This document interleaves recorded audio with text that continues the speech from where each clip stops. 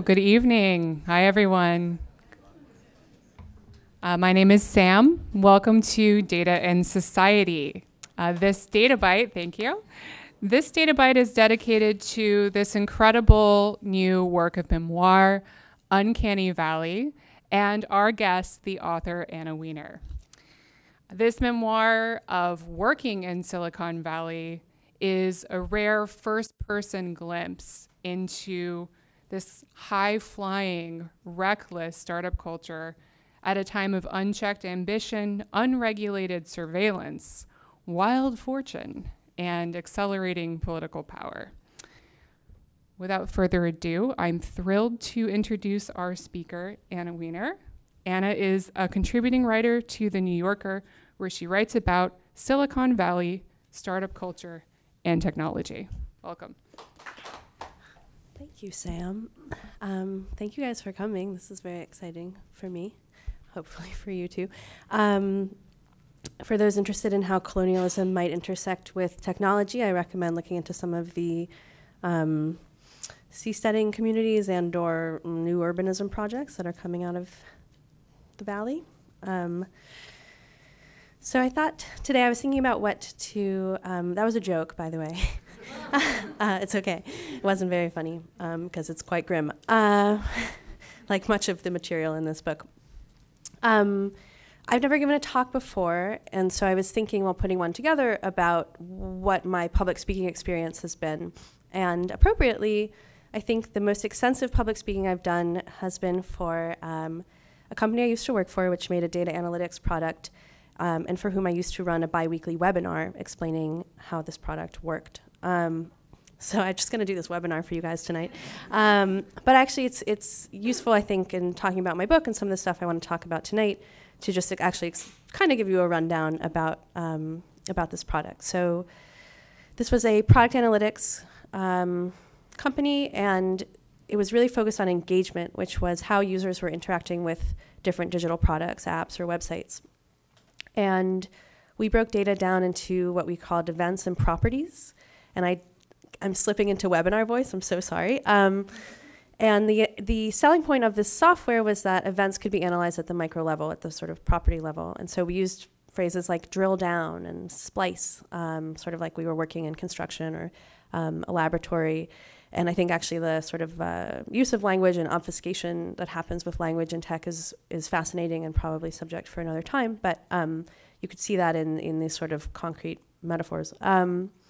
So an event, if you were in a dating app, might be something like open a profile, and then that event would be loaded with different properties. And so that could be anything like metadata about the person opening a profile, their gender, their sexual preferences, their favorite movies, their political affiliation, and then anything that was associated with that profile itself. And so the idea was that you could,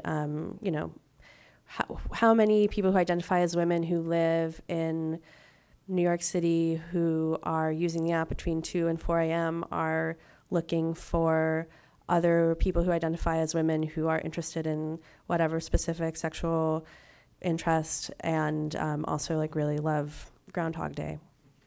And there was a second product that was called People, totally not creepy, that allowed customers to maintain sort of individual profiles of users in their own product that allowed them to send targeted content based on their behavior or their properties. So anyway, I'm sure everyone is familiar with this sort of retargeting. It's to re-incentivize engagement.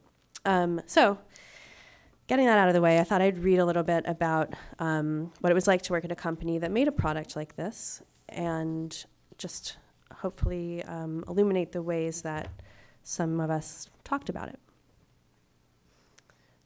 And just, sorry, for context, I was doing customer support, so working with people at customer companies who were in engineering or data analysis, that sort of thing, product management. Forgive me. To do my job effectively, I had to be able to see customers' code as well as their dashboards. This was true of anyone in a customer-facing role. It was almost impossible to solve users' problems if the problems weren't in front of us. The simplest way for the analytics startup to achieve this was by granting those of us on the solutions team access to all of our customers' data sets, to see the tool as if we were logged into any given user's account, to experience our product through their eyes. Some called this setting God mode. It wasn't our customers' payment, contact, and organizational information, though we could see that too if we needed to, but the actual data sets that they collected on their own users. This was a privileged vantage point from which to observe the tech industry, and we tried not to talk about it. We're not just selling jeans to minors, a coworker said. We're doing everyone's laundry. God mode was a business education. Engagement metrics could tell the story of a startup's entire lifespan. Startups rumored to be rocket ships sputtered to get off the ground. Gaming apps spiked and flamed out within weeks. The descent into obsolescence was almost always broken by cushions of venture capital, but we could see the directions things would go. We all knew that internal permissions limiting what we could see of customer data sets would come eventually. We also knew, at least for the time being, that it wasn't a priority for our engineering team. This level of employee access was normal for the industry, common for small new startups whose engineers were overextended. Employees at ride-sharing startups, I'd heard, could search customers' ride histories, tracking the travel patterns of celebrities and politicians. Even the social network everyone hated had its own version of God mode. Early employees had been granted access to users' private activity and passwords. Permissioning was effectively a rite of passage. It was a concession to the demands of growth. Besides, early employees were trusted like family.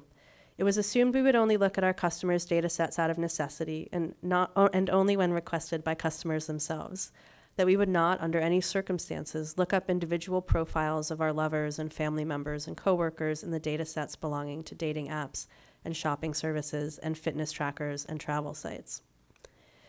We would not, out of sociological curiosity, surf through data sets of neighborhood watch platforms and online programs for Christian men trying to kick their masturbation habits. We would not pry.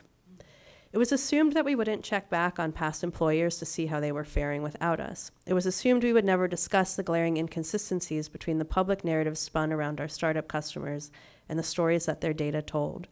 If we were to read breathless, frothy tech blog coverage about companies we suspected were failing, we would only smile and close the tab. It was assumed that if we had a publicly traded company using our software, and if so moved, could chart the overall health of that public company based on its data set, or build out predictive models of when its overall value might grow or recede, we would resist buying or selling its stock. Our tiny company of 20-somethings operated on good faith. If good faith failed, there was a thorough audit log of all employee behavior. The founders had implemented a product on our own back end, which tracked the customer data sets we looked at and the specific reports we ran. But nobody ever used the words insider trading. Nobody had a press contact. There was no policy on leaks. Not that we needed one. We were all, as the CEO liked to remind us, down for the cause. And if this is going okay, I'm going to read a little more. You guys are really getting a fresh hit of that congested narration. In the spring, the startup released a new feature, a report called Addiction. Addiction graphs displayed the frequency with which individual users engaged, visualized on an hourly basis, like a retention report on steroids. It was an inspired product decision executed brilliantly by the engineers. Every company wanted to build an app that users were looking at multiple times a day. They wanted to be sticky, stickiest. The addiction charts quantified and reinforced this anxiety and obsession. To promote addiction, I ghost wrote an opinion piece for the CEO that described, dryly, the desirability of having people constantly returning to the same apps multiple times an hour. Addiction allows companies to see how embedded they are into people's daily lives, I wrote, like it was a good thing. The piece was published on a highly trafficked tech blog under the CEO's name and on our company blog under mine. The novelty of addiction was exciting, but the premise made me uneasy. Most of the company was under the age of 30, and we had been raised on the internet. We all treated technology like it was inevitable, but I was starting to think that there might be other approaches. I already tied myself in dopamine knots all too often. I would email myself a link or a note, feel a jolt of excitement at the subsequent notification, and then remember I had just triggered it. Wow. Solidarity. App addiction wasn't something I wanted to encourage. The branding also vexed me. I knew multiple people who had decamped for pastoral settings to kick dependencies on heroin, cocaine, painkillers, alcohol, and they were the lucky ones. Addiction was a generational epidemic. It was devastating. There had to be higher aspirations. At the very least, there were other words in the English language. I brought up my qualms to a coworker. It was like nobody at the company had ever been around someone with even a casual drug habit, I said. It was like substance abuse was an abstract concept, something they'd only read about in the papers, if any of them bothered to read the news in the first place. It wasn't just insensitive, but sheltered, embarrassing, offensive. We may as well call our funnel reports anorexia, I said. Let's start calling churn rates suicides. My coworker listened patiently while I ranted. He took off his floral cycling cap and rubbed the back of his head. I hear you, he said. The question of addiction is a big thing in gaming. It's nothing new, but I don't see any incentive for it to change. He pushed the miniature skateboard under my desk back and forth with the tip of his sneaker.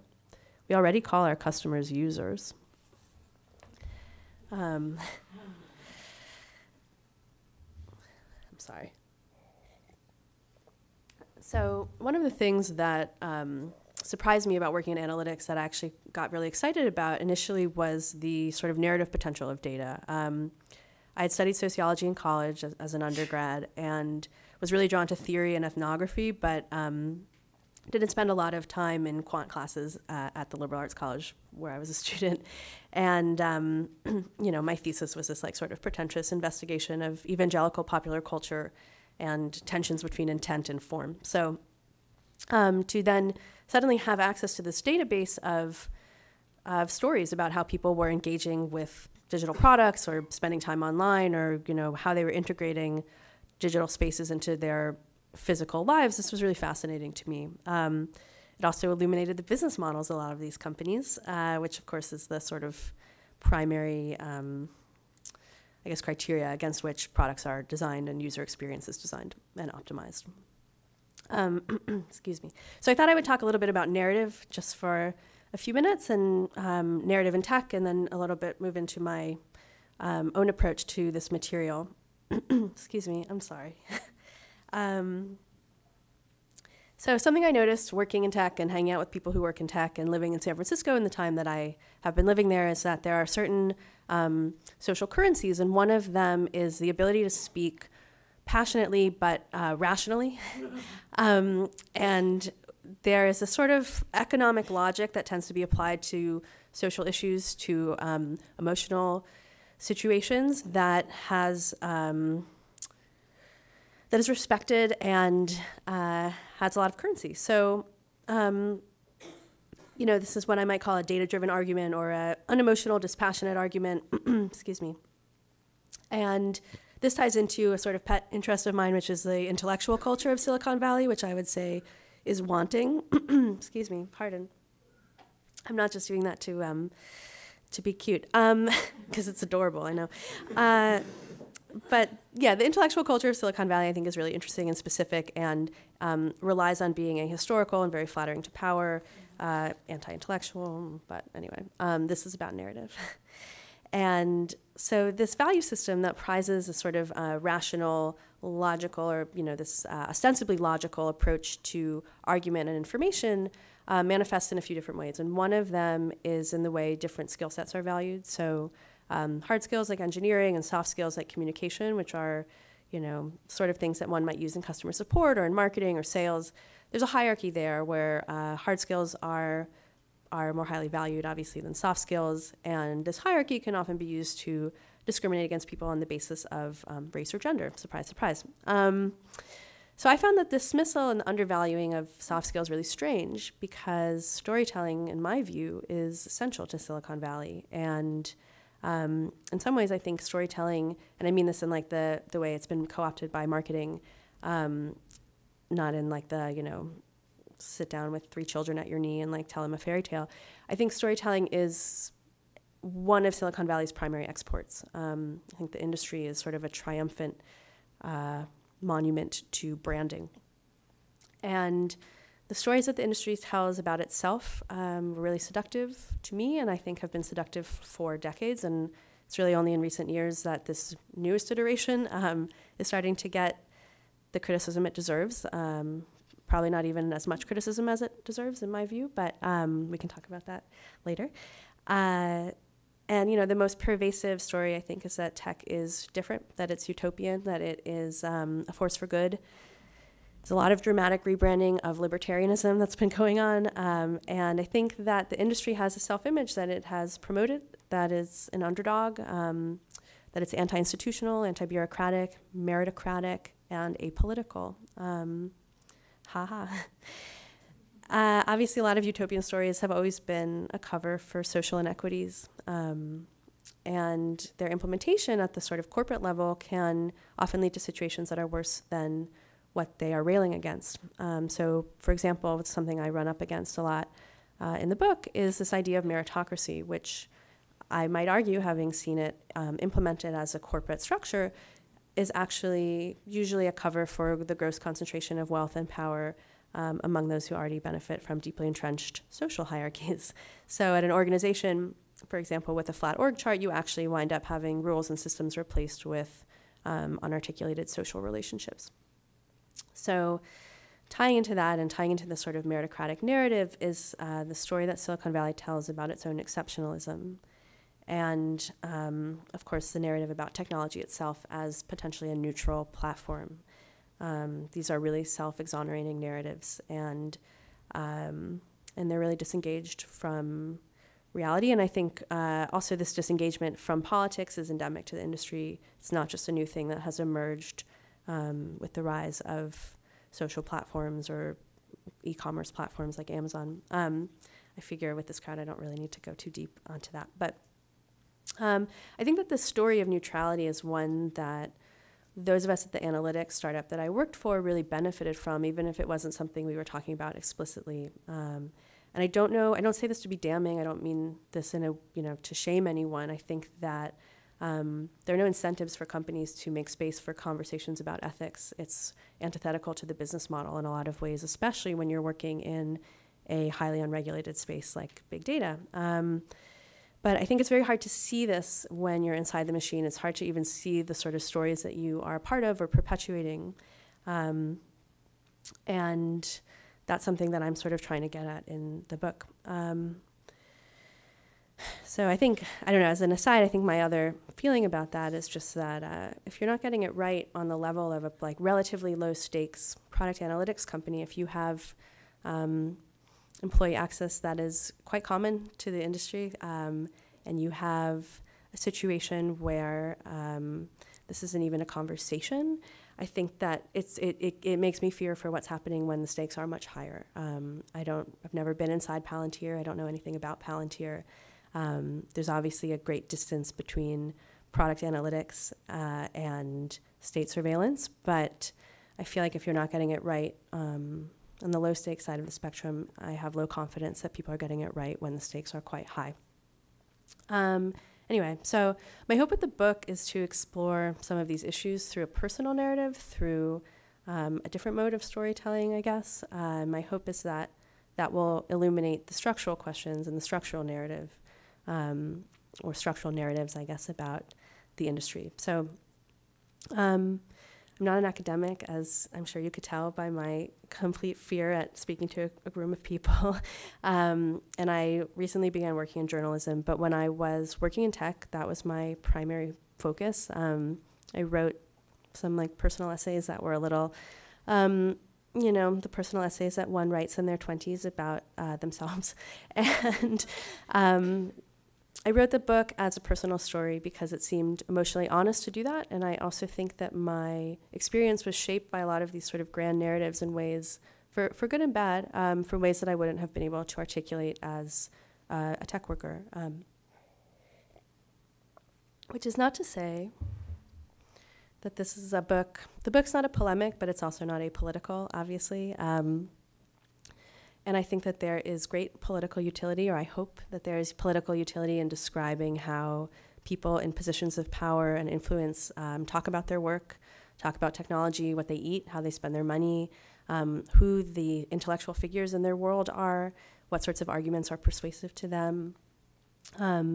The book's largely ambivalent. I think that, I think ambivalence can be generative, and I think that we're at a pretty pivotal moment and have been for some time, so maybe it's a sort of pregnant pivotal moment, but my hope is that this can be useful in just explaining how it feels to be kind of entry level on the ground floor, experiencing this rather than trying to synthesize it from too far of a distance. And lastly, just to this point of narrative, I want to write a book about tech that wasn't on tech's own terms. I think that for a really long time, the industry has controlled the narrative about itself and has really benefited from that, obviously. And right now we're seeing a sort of a whiplash effect, I think, and we're seeing the loss of that control has been very destabilizing for a lot of people in the industry. But I didn't name companies or executives in the book in part to reject these self-serving stories of individualism and exceptionalism. I'm not interested in this sort of triumphalist narratives. I'm not interested in telling stories that are flattering to power, and I hope that I have not. But I wanted to write something that did feel true to me and to my experience, and one that rejected the dominant values of the industry. So to that end, this is not a cool-headed, rational, polemical, data-driven book. Thank God, it'd be so bad. But instead I aim to make an argument on the basis of two things that are antithetical to that approach, which are personal observation and feeling. So I thought I would end with just another small reading from the book. So there was this, I should explain, sort of internal slogan, DFTC, or Down for the Cause. And this was something that was invoked when people went above and beyond their job responsibilities. So if you were really hustling for the company, you were being down for the cause. Totally something that can't be abused or anyway. So I just have a short riff on that I'll read for you now. Down for the cause.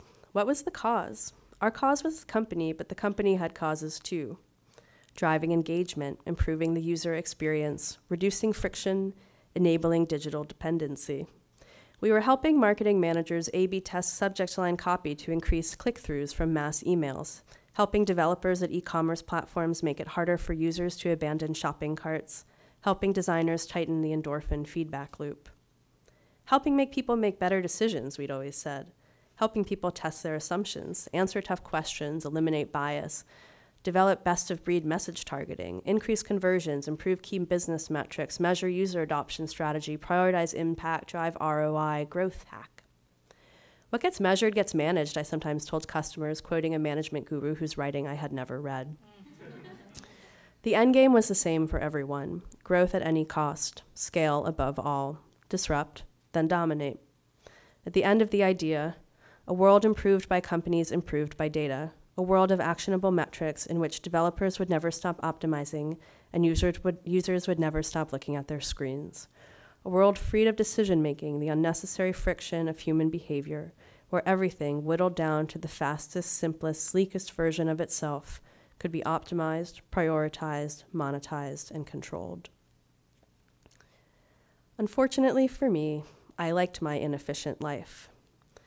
I liked listening to the radio and cooking with excessive utensils, slivering onions, detangling wet herbs, long showers and stoned museum wandering. I liked riding public transportation, watching strangers talk to their children, watching strangers stare out the window at the sunset and at photos of the sunset on their phones.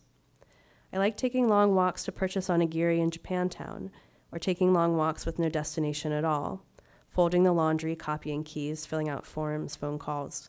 I even liked the post office, the predictable discontent of bureaucracy. I liked full albums, flipping the record, long novels with minimal plot, minimalist novels with minimal plot. Engaging with strangers, getting into it, closing down the restaurant, having one last drink. I liked grocery shopping, perusing the produce, watching everyone chew in the bulk aisle.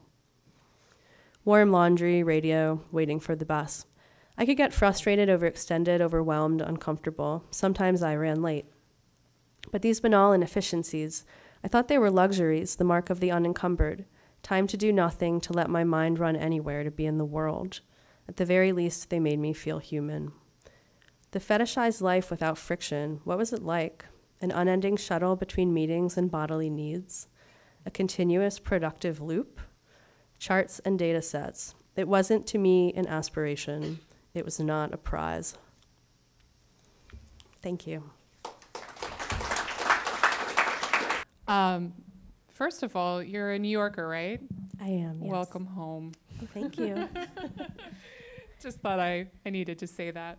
Thanks, Sam. And thank you for the wonderful reading. I have a few questions, and then I'd love to open it up to our guests in the space for a Q&A. I think something that really struck me about this book, beyond it being fabulous, is that tech is really known for its sort of allergy to critique, right?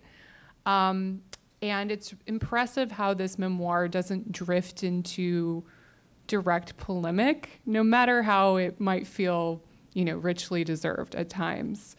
It's really compelling that it unfolds sort of in this rhythmic parallel to techlash as it emerges in the news cycle, and regulatory conversations in the public mind.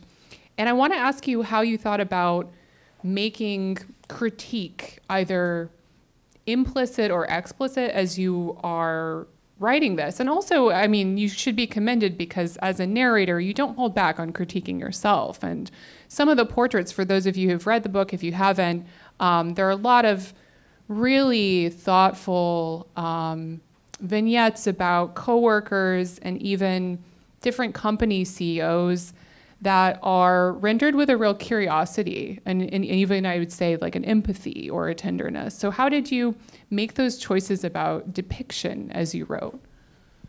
Well, obviously I got a little polemical up there, but yeah, it's true. The book is not a polemic, and I didn't want it to be. I didn't want to come from a place of contempt.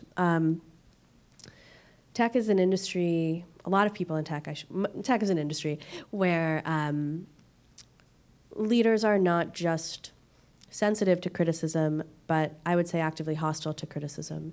And we're seeing that right now. My feeling is that this is largely because the industry went uncriticized by most people for so long. And so there's kind of this reckoning and this really dramatic rupture of the industry's self-image, insofar as an industry can have a self-image, but the stories that leadership has been telling itself for a very long time about what these companies do and what their role in the world is. I personally, this is very interesting to me, this moment, because I think that what is happening is one of the responses to criticism of the industry is an effort to discredit the free press. And we're seeing that in some subtle ways. A particular blog post comes to mind for those of you who follow Paul Graham. He recently published something about haters. This also manifests in more insidious ways, I think, or more blatant ways, such as Mark Zuckerberg trying to rewrite the history of Facebook on national television as not as a way to rate the attractiveness of his peers, but as a response to concerns on the Harvard campus about the Iraq War, which is astonishing revision. Just so brazen, it's amazing that someone who's runs like essentially a surveillance company would think they could get away with that. But, which is all just to say that in thinking about how I wanted to leverage my own criticism, the book ends in 2016 for the most part, the end of 2016. And I would say that the backlash we're seeing to the industry, it's not even a backlash. I sort of hesitate to frame it that way because I think it is a well-deserved and still fairly minimal treatment, a very realistic treatment of power. And I think that all started to tip around the end of 2016. But from 2012 to 2016, I wasn't thinking in these terms. And so it is a memoir, it's a personal story. I wanted to be honest about my own experience and how I saw the world. And I also thought that would be more useful than a sort of blatant critique. In part, this is also just knowing how to stay in my own lane. I am not an academic. I'm only recently started to be a journalist, or I'm not a pundit, despite having strong opinions about everything. But I am hopeful that in many cases in the book, the critique makes itself. I think giving people time to speak and just kind of laying out the details makes the argument for itself.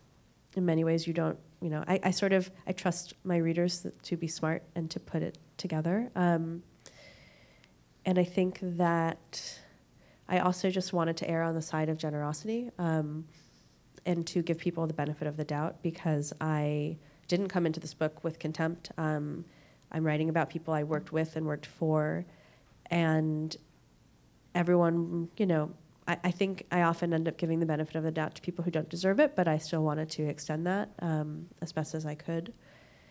So that is sort of where I'm coming from on both of those issues. I don't know if that answers your question. For sure. I'd love to dig a little deeper on the mechanism of memoir as a genre, and actually its relationship to these conversations around accountability. There's a really intimate first-person account of this book, and this book of working and living as, data privacy becomes a bigger part of the public debate as pervasive new tools and tactics of surveillance are being revealed, and we get the narrator's dawning awareness of accountability and where your place might be in this entire schematic. So, you didn't start with the intention of reporting from inside these companies, right? That's right. Right. So this isn't, the Boy Kings, but you do write about working at a data analytics startup where you have access to user information in this God mode. Those of us who've learned about companies like Uber know what that is. You mentioned the Snowden revelations come up a couple of times. And then about working at this open source startup, grappling with free expression versus some pretty insidious online harassment. So we're talking values, responsibility, self-awareness. Why did you decide to write a memoir and not something, more pointed? And what do you think the role is of Uncanny Valley in the sort of pantheon of more direct accountability reporting on tech? It's a really interesting question. I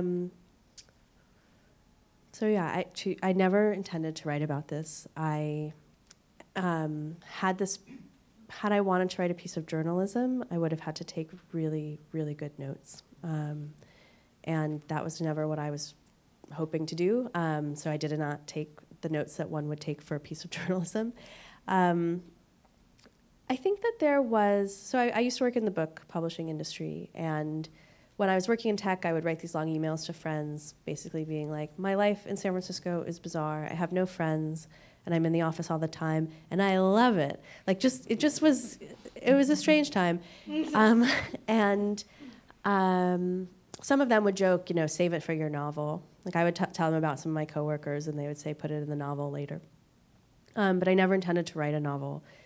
And I wrote this piece for N+1 that the book came out of in 2015, and it was published in 2016. That was supposed to be a book review, and then it just became anecdotes, and then I realized that there was more that I wanted to say, but I put it aside thinking, okay, maybe I will write a novel in my 40s, like when I'm far beyond, when I've established myself in this career and my life looks a little different, and this, I have some distance. Excuse me, I'm like struggling to breathe, forgive me. And then the election happened at the end of 2016, and I had sort of assumed that I would write about it all later because it would all just keep going, that I was living in something that was not going to change, that this was just the way the world was in San Francisco. And obviously structurally things haven't really changed at all, and they weren't new to begin with, but I think that the response to tech and the scrutiny has definitely shifted, and I felt like whatever I thought was going to keep going actually had come to an end in some way, and I wanted to document that quickly before I lost it.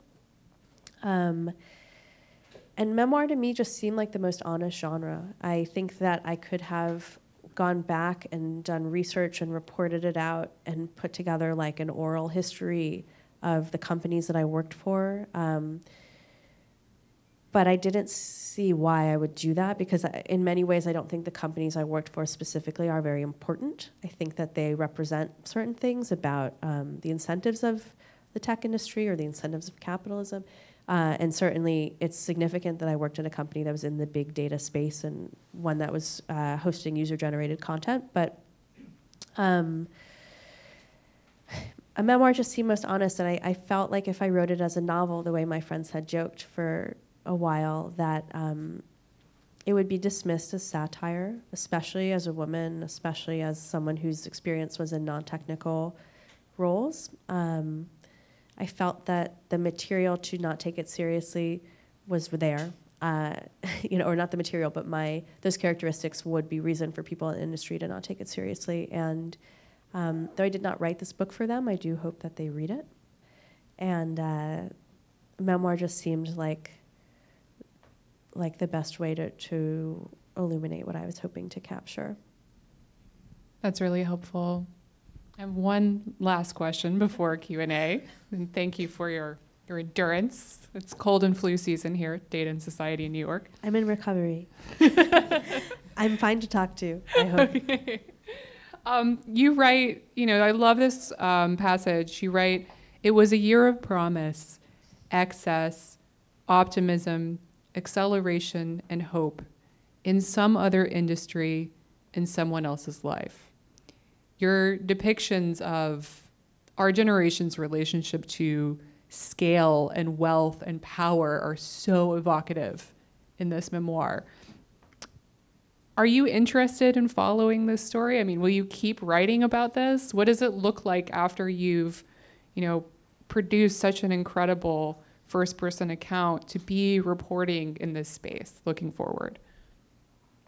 Yeah, I mean, this is a world I'm still writing about now as a journalist, which is a very different style of writing, has different constraints, has different, in many ways, I actually find it a much more soothing way to write, because everything has to have a source, and rather than, memory or interviews with former coworkers about something that happened 4 years ago. Anyway, I think that the reporting is quite different from the memoir.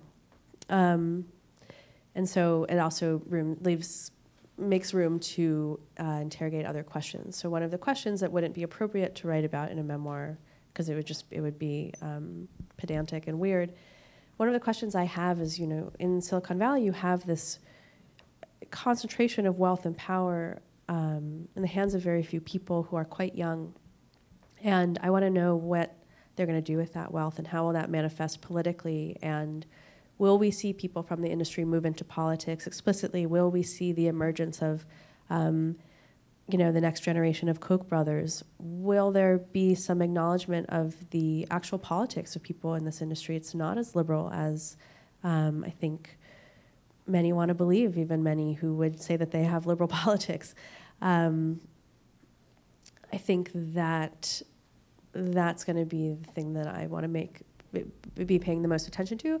I'm also very curious about people who are working in and around technology who are not treating this all as inevitable. I think that was in one of the passages that I read. But for me, I feel like this can change, and I have to be optimistic about that because it feels so dismal right now in so many ways. And so I am curious what are the other directions this could go? Can this get better? Can it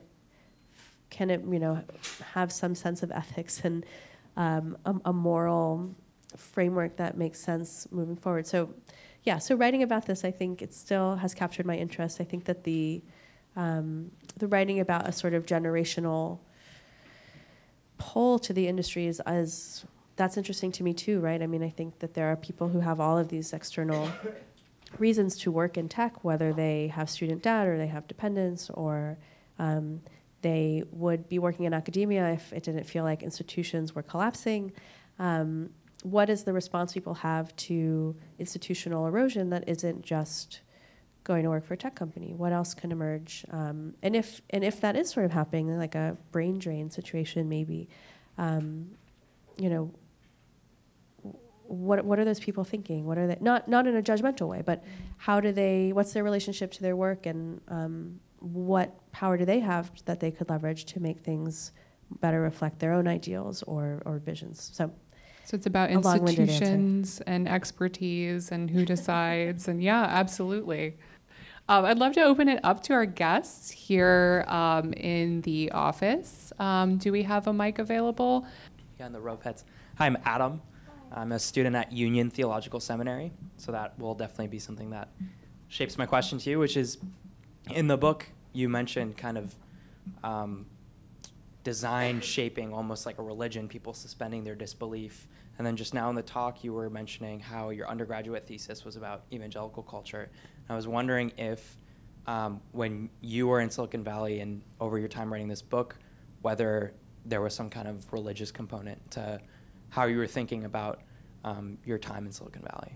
I do think people are looking for a value system. I do think there are a lot of people who are looking for something, and a lot of the culture around tech is related to that, whether that has to do with sort of obsessive body quantification and optimization, or the fervent belief in a corporate mission. I do think there are elements of religious organizations or religious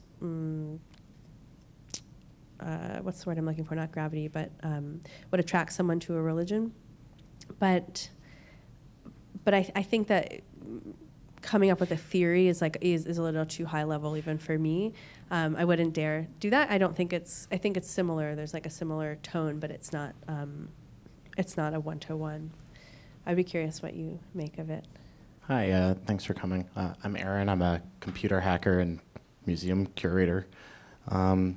I was wondering if is any group of people who commit to being a company, specifically a tech company, are they just completely doomed, or could you imagine like a model or infrastructure that they can use to ensure that they don't become as poisonous as the ones that have come before them?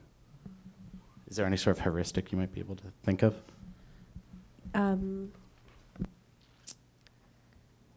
Yeah, that's a really interesting question. Also, hacker and museum curator is such a great life. Sorry, I'm just like, who are you? How did you figure this out? Yeah, I think that a lot of the problems that, the underlying problems of the current startup ecosystem have to do with the business model and the funding structure, and the corporate culture is often a reflection of the interests and incentives of that model. So right now we're seeing companies being rewarded for speed and super growth, high growth, really quickly, scale. And there's obviously this orientation toward monetization, privatization, centralization, and if you're an internet company and you don't have a concrete product, an ad-based model. So, data collection. And sorry, that's not specific to ad-based models, but surveillance, I don't know. Anyway, I think that if you have a product that isn't oriented toward those things, you'll probably have a difficult time in the market. But at the moment, this is where I reserve hope, though. I think things can change. I hope that they can. But I also would say that in terms of like organization of a company, it has to do just with power. Who has ownership of the company? What does that actually look like? If it has a sort of traditional company structure rather than like a co-op, are there employee seats on the board? Is it actually like collectively run, or is this sort of concept of equity and co-ownership like a throwaway meant to keep employees really committed? I think that there are different ways you can structure an organization that can save you from doom, I think you used the word doomed. And those are worth looking into, but I couldn't point you to concrete examples in the tech industry. I'm sure someone in this room could, of startups that are organized in that way. I think it's sort of antithetical to the funding structure and to the marketplace. We have a lot of academic, para-academic, corporate, et cetera, perspectives in the room, and I really encourage you and everyone to connect with our research team, some of whom I see in the back, to keep exploring these questions. I want to thank you for your very generous ideas and questions for our guest. And thank you, Anna Wiener, so much for joining us tonight. Thank you for having me.